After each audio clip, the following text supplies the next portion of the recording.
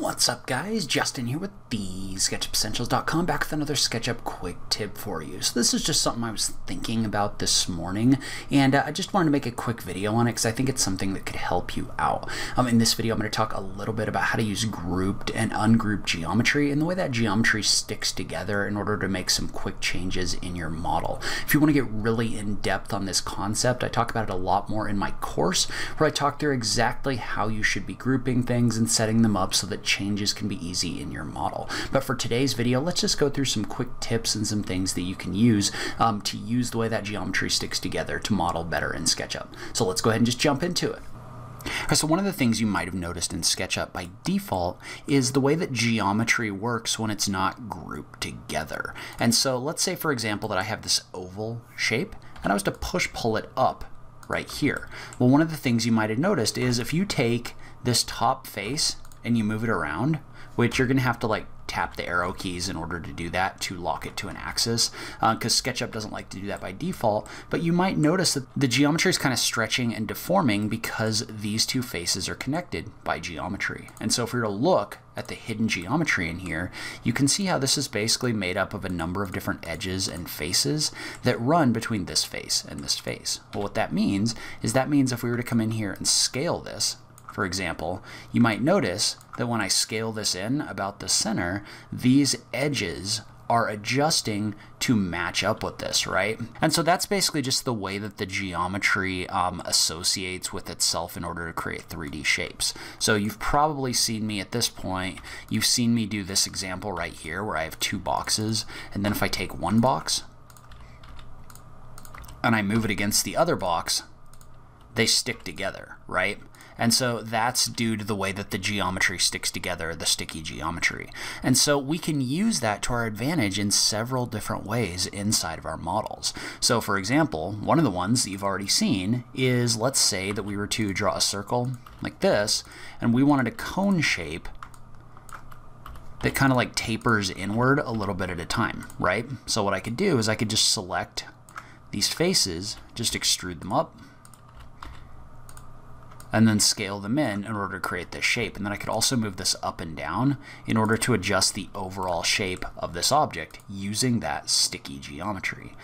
So that's something that you can use for more like organic style modeling, but there's also some practical things that I really kind of hammer on in the course about why grouping geometry is really important. Because if you remember, when we've got our two boxes, right, if our geometry is just raw geometry, like it's just faces and shapes inside of SketchUp, it's going to merge together when you move these objects against each other. So if I move this apart, these stick together.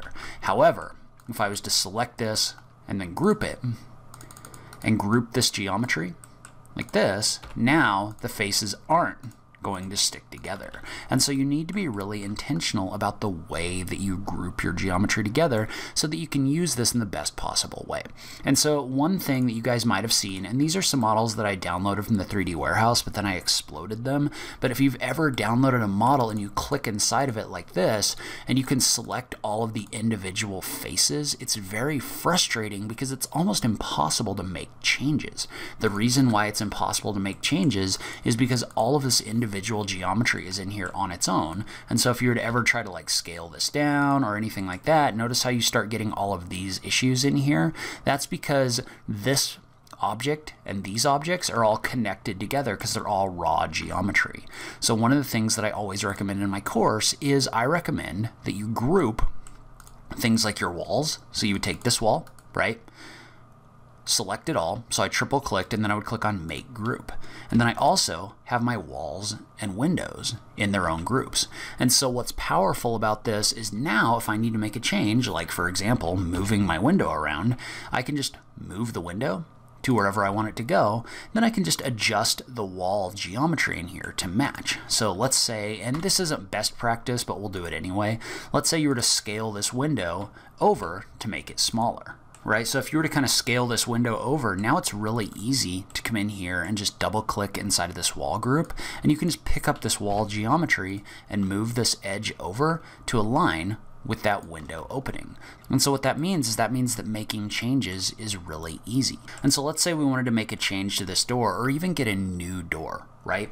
Well, what we could do is we could come in here, and with this one where everything's kind of raw geometry, if I select everything and then I delete this door out, notice how I lose my face, right? Well, the reason I've lost my face is because this is all merged together because we weren't diligent in making sure that our door and frame were in their own separate group. However, in this group over here where I group my wall and I group my door, basically all I have to do is just delete out this door and my opening is still here.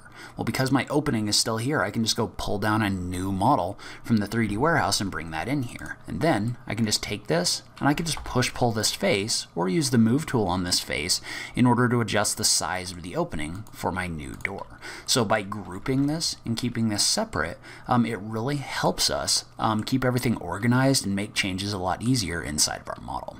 And so there's other examples of this as well. So let's say, for example, and I've talked about this before, but let's say that you had some kind of a waterfall edge on a countertop, right? And this countertop turns down over this cabinet right here.